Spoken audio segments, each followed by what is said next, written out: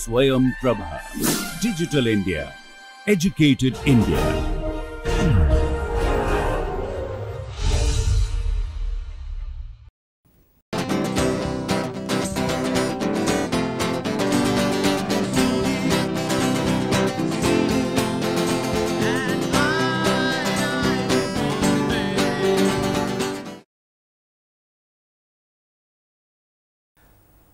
Welcome to lecture 11 on measure and integration.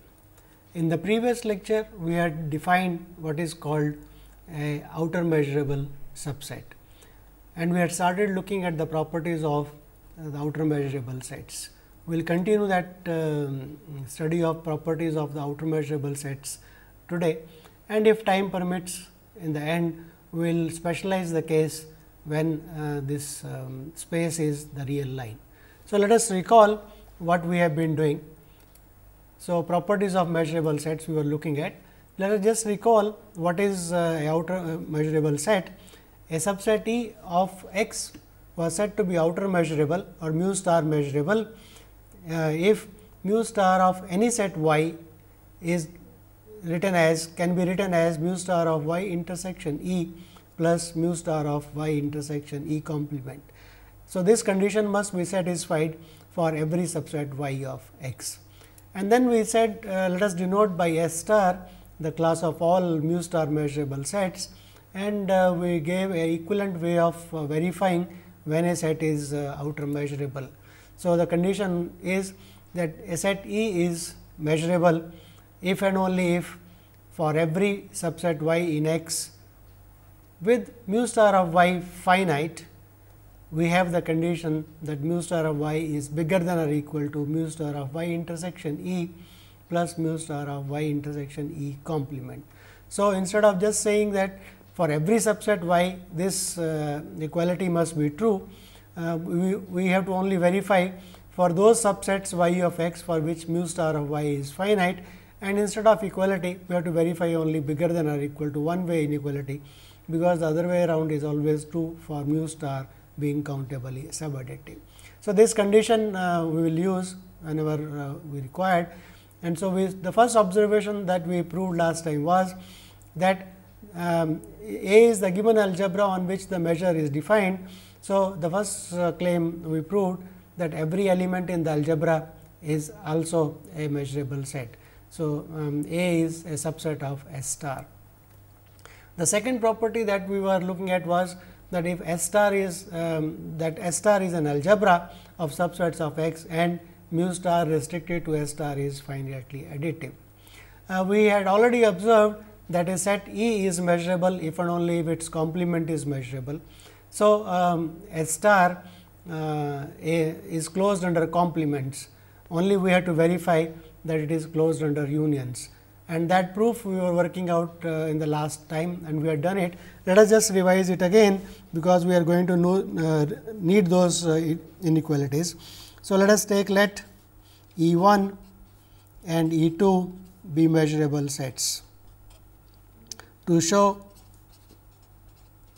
that E 1 union E 2 is measurable. So, E 1 measurable implies that for every subset Y contained in X, and let us also have that special condition less than finite, we know that mu star of Y is equal to mu star of Y intersection E 1 plus mu star of Y intersection E 2 E 1 complement. This is true for every subset Y with that property. Let us replace Y by Y intersection E 1 intersection E 1 union E 2. So, replace this Y. So, then we get, so then what we have mu star of Y intersection E 1 union E 2 is equal to. So, Y is replaced by Y intersection E 1 union E 2, but E 1 is a subset of it. So, the first term is just mu star of Y intersection E 1 plus the second term becomes mu star of E1 union E2 intersection E1 complement. The first term will give you only empty set union y intersection E2 intersection E1 complement. So, E1 complement intersection E2. So, that is what we get by using the fact that E1 is measurable. Also, E2 is measurable.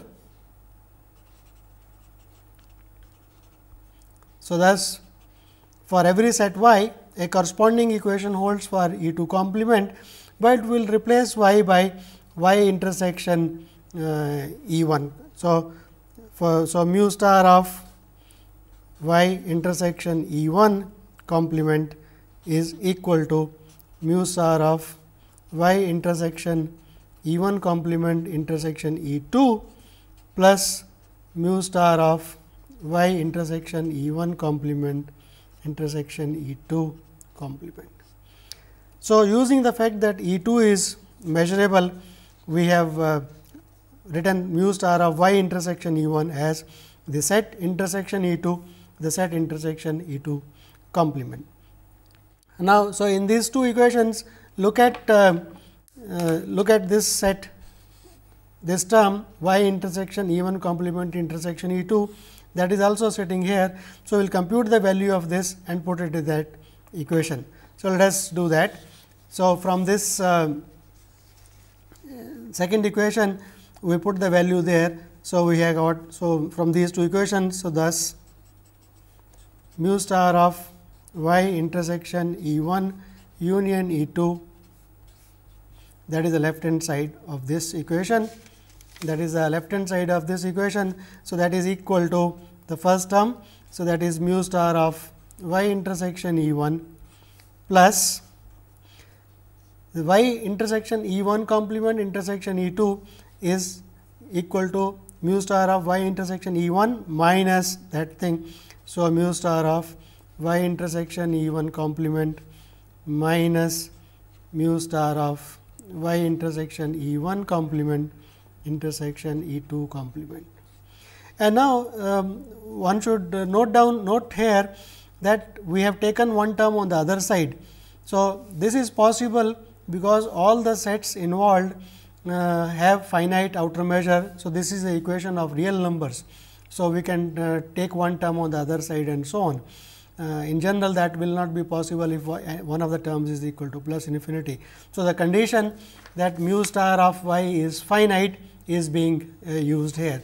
So, we get, using the fact that E1 and E2 are measurable, we get this equation. So, from here let us take this negative term on the other side. So, implies mu star of y intersection E1 union E2 plus mu star of y intersection E1 complement intersection E2 complement is equal to mu star of this term y intersection E1 and the second term plus mu star of y intersection E1 complement. And now, using the fact that E1 is measurable, this is same as mu star of y. So, we have shown that for every subset y with mu star of y finite, its measure mu star of y can be written as mu star of E1 y intersection E1 union E2 plus mu star of y intersection E1 complement intersection E2 complement, but note this set is nothing but E1 union E2 complement. So, this implies that E1 union E2 is measurable. Okay. So, that says E1 union E2 is measurable. And now, for the special case, so if E1 E2 are disjoint,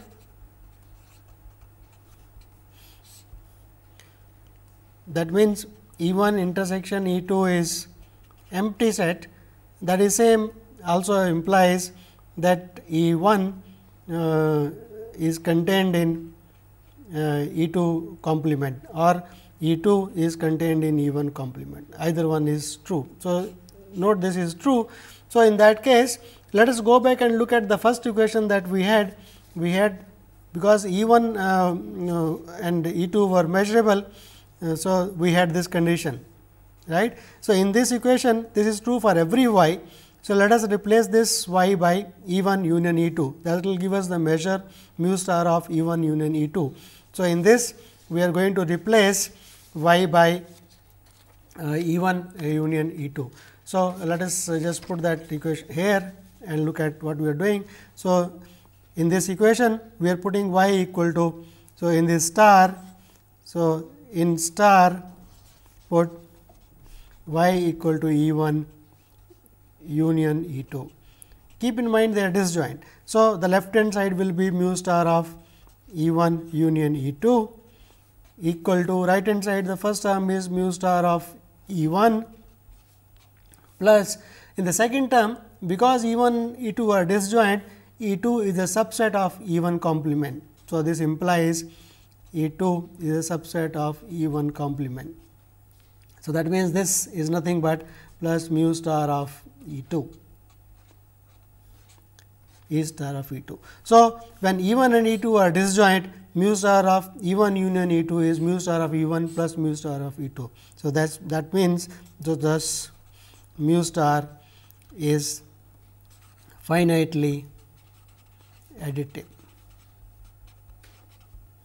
So, we have proved that whenever so we have proved this property, namely S star is an algebra of subsets of X and mu star restricted to S star is finitely additive. Next step is to go a bit further, and we want to prove that whenever you got a sequence of sets in S star which are pairwise disjoint, then their union is also in S star, and mu star of the union is equal to summation of mu stars of A n. That means, we are going to show that S star is closed under pairwise disjoint union of sets, even countably infinite, and mu star is countably additive. So, let us prove this property. So, let us take, so A n belong to S star, n equal to 1, 2 and so on, pairwise disjoint. That is, A n intersection A m is empty for n not equal to m, right. So, we start A 1 belonging to S star, A 1 measurable implies that mu star of any set y can be for every y contained in X. I can write this to be equal to mu star of y intersection A 1 plus mu star of y intersection A 1 complement. And now, use the fact that A 2 is measurable. So, leave the first term as it is, y intersection A 1 plus A 2 is measurable. So, measure of mu star of this set can be written as mu star of A 1 complement intersection A 2 plus mu star of y intersection A 1 complement intersection A 2 complement. So, this term mu star of y intersection A 1 complement is written as mu star of y intersection A 1 complement plus intersection A 2 plus mu star of y intersection A 1 complement intersection A 2 complement. So, here we have used the fact that A 2 is measurable. And now, observe that A 1 and A 2 are disjoint. So, A 2 will be a subset of A 1 complement. So, this set is nothing but y intersection A 2. So, I get this is same as mu star of first term A 1, the second term is mu star of y intersection A 2, and the third term as it is mu star of y intersection A 1 complement intersection A 2 complement. So, in the first we use A1 is measurable, in the second we use A2 is measurable and use A1 and A2 are disjoint. We continue this process.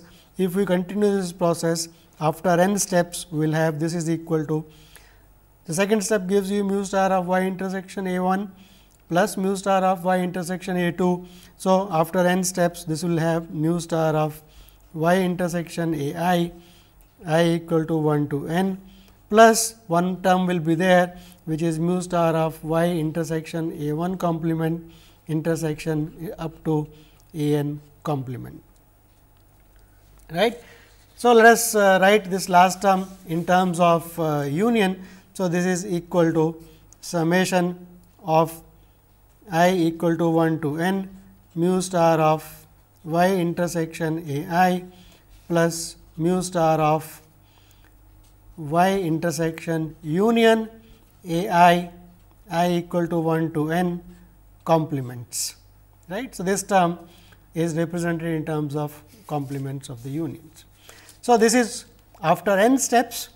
So, for every n we have got mu star of y can be written as this. And now, this is true for every n. So, here I would like to write this union as 1 to infinity. If I do that, I will be making this set bigger and hence the complements will be a smaller set. So, replacing this set. So, if I replace this by y intersection union I equal to 1 to infinity of A I complement, this set is bigger than this smaller than this set. So, mu star of this will be bigger than mu star of this. So, if I write mu star of this, so this term is bigger than this term. So, this will be bigger than or equal to summation I equal to 1 to n, this term as it is y intersection A I plus this. So, what we have done in the second term where it was union 1 to n, I have taken union 1 to infinity and because of complements this term will be smaller. So, instead of equality I have got the inequality and this happens for every n. So, I can let n go to infinity. So, this will be bigger than or equal to summation I equal to 1 to infinity mu star of y intersection A I plus mu star of y intersection union I equal to 1 to infinity A I complements. And now, mu star is countable is subadditive. So, this term, the first term is bigger than or equal to mu star of y intersection union A I equal to 1 to infinity, second term as it is. So, mu star of y intersection union 1 to infinity A I's complement. So, using the fact that for every n, A n is a measurable set, we are able to say that mu star of y is bigger than or equal to mu star of y intersection the union A I's plus mu star of y intersection the complement of the unions. So, that implies that union A I 1 to infinity belongs to S star, is a measurable set. Not only that, we can say something more actually. So, let us in this equation, so this equation star, this one, let us put y is equal to, so in star let us put y equal to union of A I's. So, what we will get? So, let us do that substitution and see what do we get. So, in this equation in star take y equal to union of A I's, then left hand side is mu star of union A I 1 to infinity is bigger than or equal to summation I equal to 1 to infinity mu star of y is unions of A I's. So, this is just A I plus this is union and this is a complement, that is empty set, mu star of that is equal to 0. So, that is equal to 0. So, what we get is mu star of the union of A I's is bigger than or equal to this. Also, by subadditivity mu star of the union A I's is less than or equal to summation 1 to infinity mu star of AIs. So, these two imply that mu star is countably additive on S star. So, this is very nice. So, we have got the following property that if what we have done till now is we have shown that S star as a consequence of all these properties. Now, we can say that S star, the class of all measurable sets, is a sigma algebra of subsets of S of X, and mu star on this is countably additive. So, we started with a measure mu on a algebra A of subsets of a set X. We defined an outer measure via this on all subsets of set X. Then we picked up a subclass, namely S star of sets which are mu star measurable, and we have shown that mu star, which in general is countably subadditive, is actually countably additive on S star, the sigma algebra of measurable sets. So, it is a sigma algebra. Why it is a sigma algebra? Because we have already shown it is an algebra and it is closed under countable disjoint unions. So, any collection, any algebra which is closed under countable disjoint unions is automatically a sigma algebra that we have shown. So, this gives us a way of defining measures on extending measures. Before doing that, let us observe one more thing. Let us look at sets E in X whose outer measure is 0. These are called sets of null outer measurable sets. So, the claim is every set whose outer measure is 0 is automatically measurable. So, let us check that. So, let E be a subset of X and mu star of E equal to 0. Then, for every y contained in X, mu star of y intersection E is equal to 0, because y intersection E is contained in E, and mu. So, because and mu star is monotone. So, this is 0. So, thus mu star of y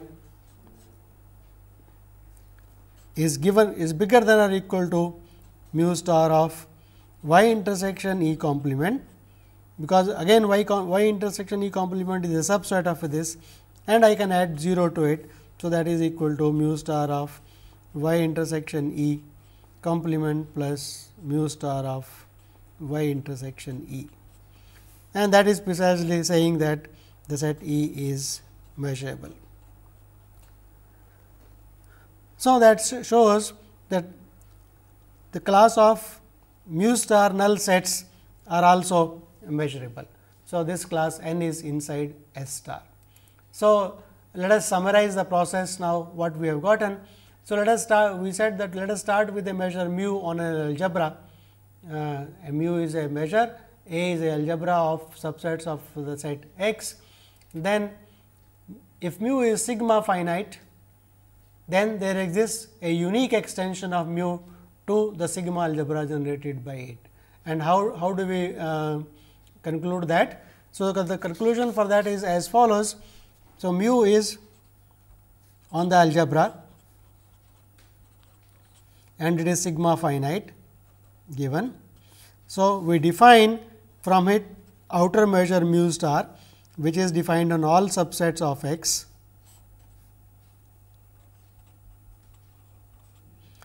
It is countably subadditive, and we picked up the class of measurable sets S star.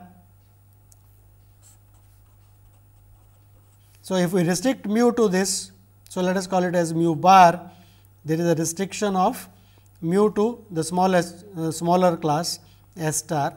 Keep in mind S star is the class of measurable sets, and so what is mu star? Mu star mu bar. So, mu bar is equal to mu star restricted to S star.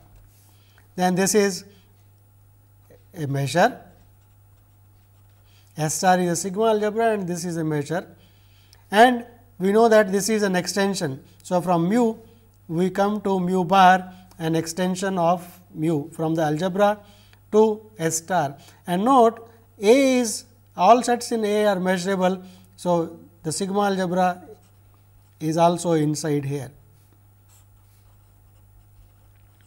So, A is inside S of A, which is inside S star, which is inside all subsets of X. So, mu is defined here, we get mu star here, and we restrict, we get mu bar, and that is same as mu bar on S of A. So, we get a measure mu bar on S of A. So, that is same as mu bar on S of A. So, what is mu bar? Mu bar is the restriction of the outer measure mu star to the sigma algebra generated by A, and that is inside the class of measurable set. So, it is a well defined measure, and because mu is sigma finite, supposing there were another extension by some other method to the sigma algebra, then by the uniqueness of measures on the sigma algebras, we know that there is only one possible extension, that we have already proved, that in case an extension exists, if two measures agree on the algebra, they will also agree on the sigma algebra, provided they are sigma finite. So, uniqueness follows from that theorem.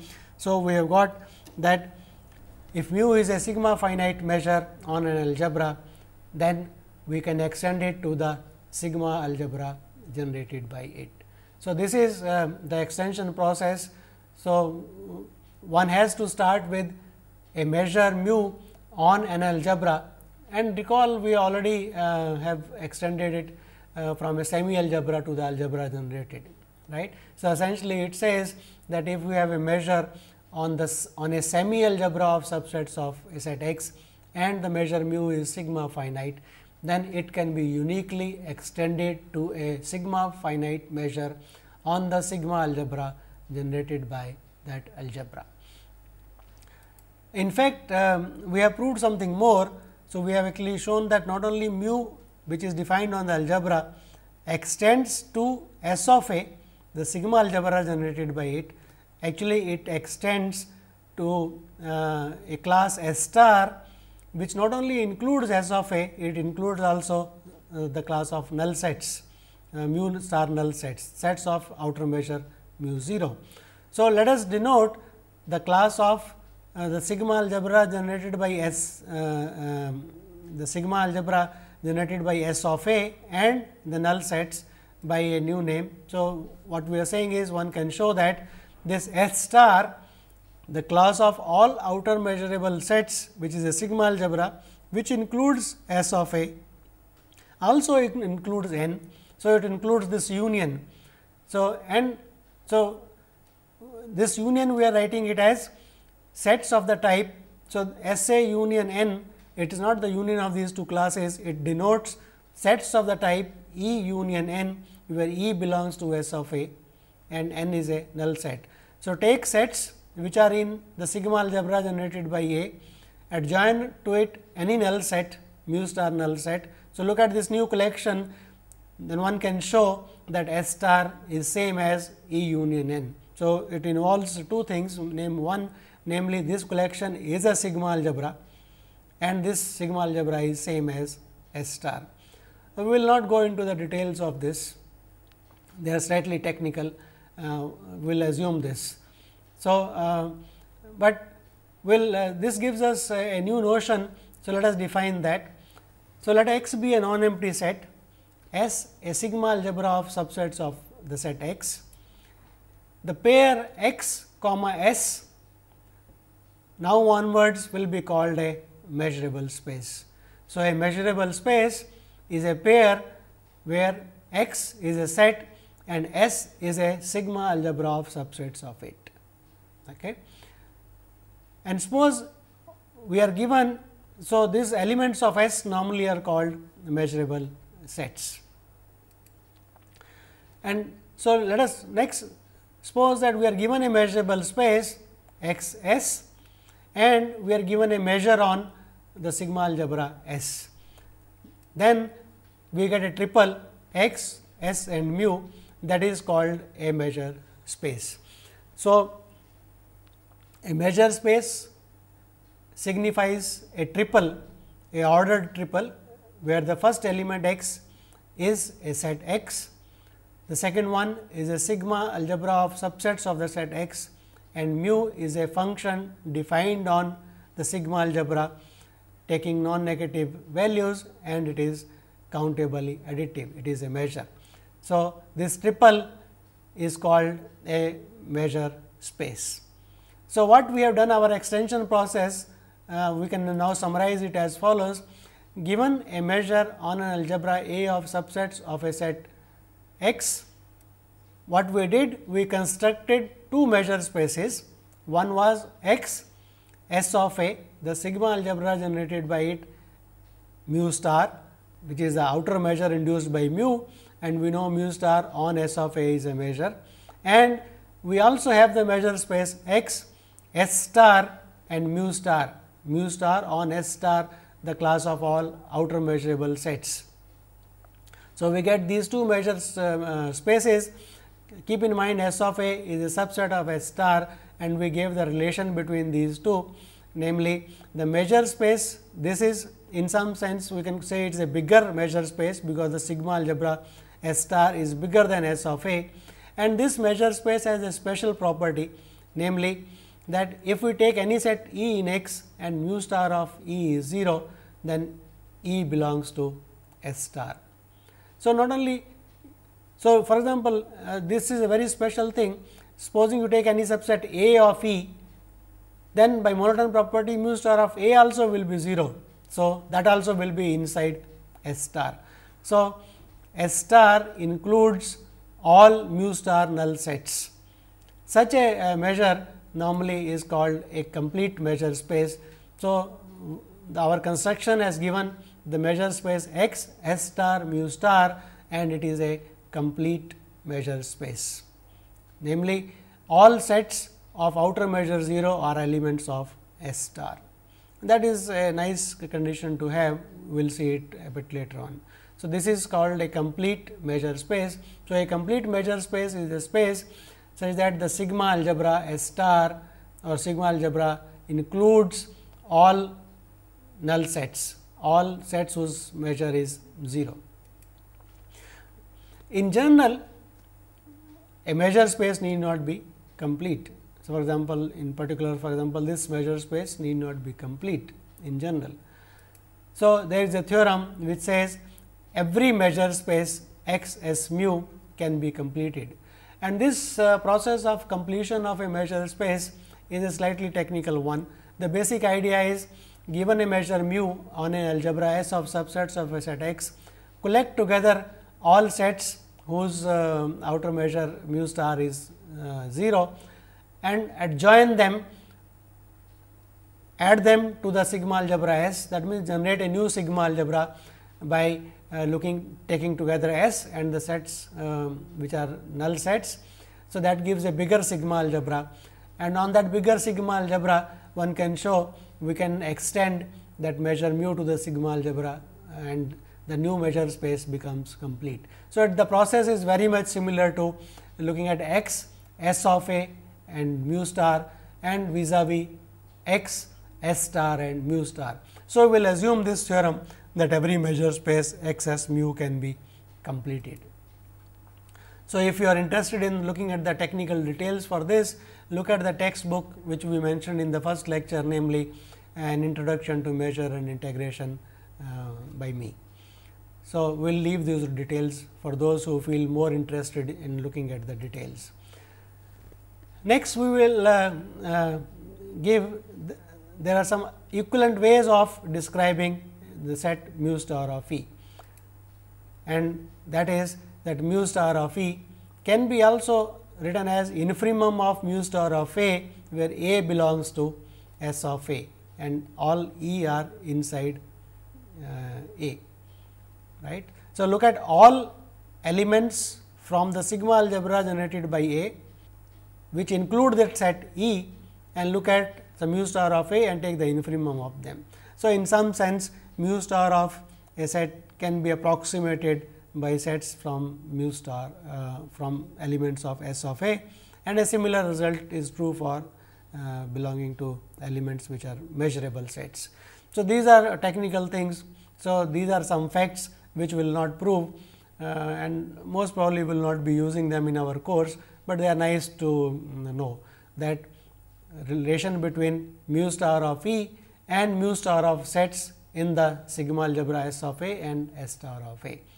Here is another fact which again we will not be proving and most probably will not be using, namely that for every subset E in X, you can find a set in the sigma algebra S of A, the sigma algebra generated by A, such that the set E is a subset of F. So, F is which includes E and the outer measure of the two are same, and that also in turn implies that outer measure of F minus E is 0. So, essentially it says for every set E contained in X, there is a set in the sigma algebra S of A such that the difference has got outer measure 0. Such a set is called a measurable cover of E. So, such a set because F covers E, and a similar results for a set inside. So, if E is in X, then you can find a set K inside E such that the difference mu star of E minus K is 0, and such a set is called a measurable kernel of E.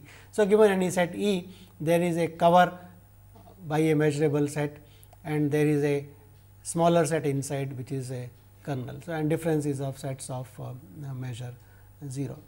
So, these things we will not prove. We will prove a result which will be needing later on, and that relates the outer measure with measure of the set inside the algebra that we have started with. So, mu start with a measure mu on an algebra A of subsets of a set X, let mu star be the induced outer measure. So, suppose we have got a set E such that mu star of E is finite. This set need not be in the sigma algebra. So, take any set E, say that mu star of E is. So, we do not need this condition that E should be a measurable set. So, take any set whose outer measure is finite. Then given any epsilon, you can find a set in the algebra A such that mu star of E symmetric difference, that set F epsilon is less than epsilon. So, this is a very nice result which says any set of finite outer measure, as I said this condition is not there, it is not needed. For any, it is a typo, for any set of finite outer measure, you can find a set in the algebra such that mu star of E symmetric difference. So, the measure of the symmetric difference is small. So, let us look at a proof of this result. So, what we are saying is, so let us take a set E contained in X with the condition that mu star of E is finite. So, it says given epsilon bigger than 0, there exists a set F epsilon belonging to algebra such that mu star of E symmetric difference with F epsilon is less than epsilon. Let us see what we are saying. So, we are saying that this is a set E. Okay. It says given a set E with the condition that mu star of E is finite, I can find a set, call this as F epsilon, such that what is the symmetric difference? Symmetric difference is E minus and F minus. So, that is the portion. So, this portion is F epsilon symmetric difference E. So, it says that the sets. So, this is the common portion. So, it says that the measure outer measure of the sets which are outside the common portion is small. So, essentially almost you can say that E and F epsilon are same. So, let us prove this property. So, to prove this, let us observe that mu star of, so mu star of E is finite. And what is mu star?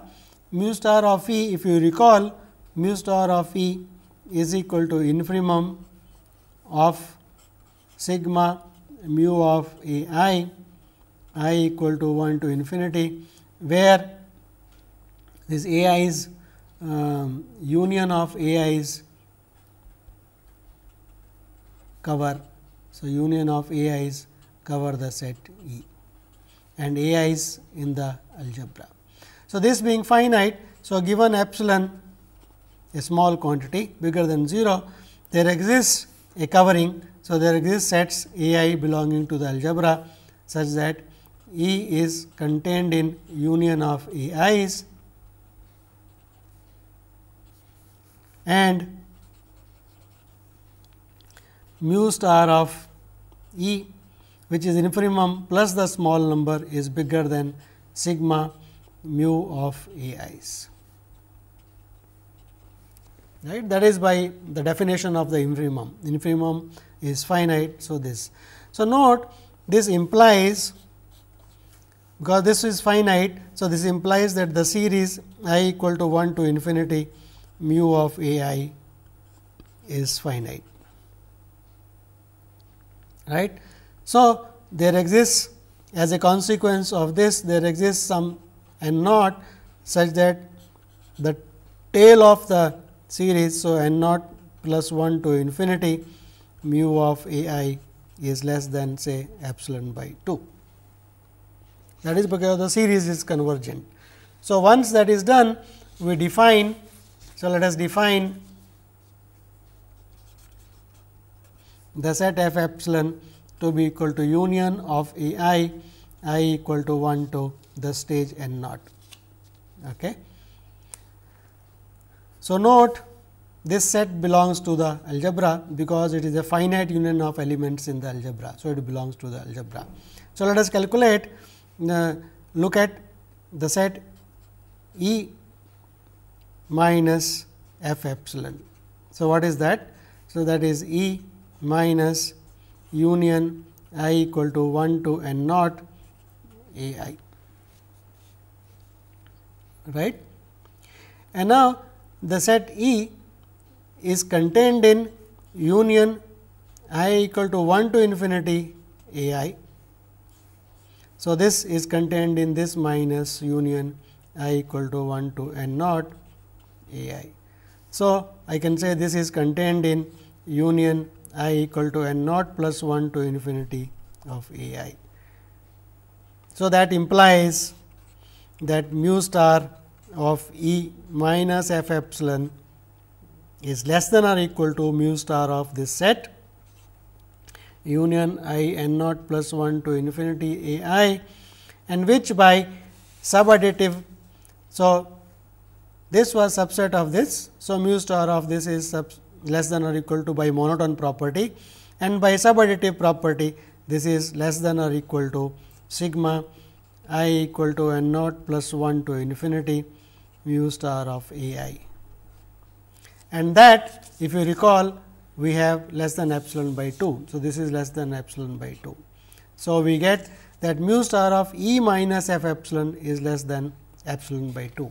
Let us also compute the measure of the other part, namely we want to compute also mu star of f epsilon minus E. Let us compute that. We want to compute what is this equal to. So, f epsilon minus E is union I equal to 1 to n naught A I minus E, and note. So, this is a subset of union of I equal to 1 to infinity A I minus E, and E is a subset of this. So, that implies that mu star of f epsilon minus E is less than or equal to mu star of this. So, that is sigma I equal to 1 to infinity mu of A I minus mu star of E, and that, if you recall, is by the way we started, we had mu star of summation mu star of A I, this relation. So, this says sigma mu of A I minus mu of E is less than epsilon. So, we could have started with, if required, by epsilon by 2. So, then we have gotten this is less than epsilon by 2. So, we are getting that mu star of f epsilon minus E is less than epsilon by 2, and we have already shown that mu star of f minus E epsilon is less than epsilon by 2. So, putting these two together, so call this as 1, call this as 2. So, by putting 1 and 2 together, mu star of E delta f epsilon is less than or equal to mu star of E minus f epsilon plus mu star of f epsilon minus E, and both of them are less than epsilon by 2 plus epsilon by 2, which is equal to epsilon. So, that proves the required property which we want you to prove, namely that given epsilon bigger than 0, there is a set f epsilon which is in the algebra A such that mu star of E delta f epsilon is less than epsilon. So, this is an approximation property which we will be using later on to prove some facts. So, this is the process of extension theory. So, the process of extension theory gives us ways of constructing triples which are measure spaces. At this point, it is worth mentioning there are measure spaces of importance in other subjects called probability theory. A measure space x s mu, where mu of x is 1. So, that is a totally finite measure, and mu of the whole space is equal to 1 is called a probability space, and the measure mu is called a probability. So, a measure space where mu of x is 1 is called a probability space, and mu is called a probability. The reason for this terminology is that such triples play a fundamental role in axiomatic theory of probability. Whenever you want to describe a phenomena, a statistical phenomena which depends upon some randomness, one has to construct a probability space to analyze it. So, this gives a mathematical model in the theory of probability to analyze statistical experiments. So, let me just give you a few things more. The set x denotes in the triple x s mu, x represents the set of all possible outcomes of the experiment. For example, you are tossing a coin. So, all possible outcomes are head or tail, or you are throwing a die and there are 6 possible outcomes, the number 1, 2, 3, 4, 5 and 6, or you are observing the temperature of a particular place every day at a particular time. So, the observation will be a real number. So, in any particular experiment, all possible outcomes of that experiment are they constitute a set, and that is the set x, and all the sigma algebra S represents the collection of events of interest in that experiment. So, any subset of the set of outcomes in the experiment is called an event. So, for example, when you are tossing a coin, there are 2 outcomes possible, head and tail. So, if you look at the singleton H, that is an event. When you toss, head can come, or you toss, a tail can come, or if you are throwing a die, then the outcomes possible are 1, 2, 3, 4, 5 and 6. Look at the subset 1, 3 and 5 of x, the set of all odd outcomes. So, when you throw, it is possible to find out whether that event has occurred or not. That means, whether the outcome was an odd number or not. So, that is a subset of the set of all possible outcomes. So, in general, when you want to describe its statistical experiment, one has to construct a class of subsets of that set X of interest, and one requires, because of mathematical considerations, that class should be a sigma algebra. So, the sigma algebra represents the collection of events of interest in that particular experiment. And finally, for every event E, of interest, you want to assign what is the possibility of that event happening, a probability of that event taking place.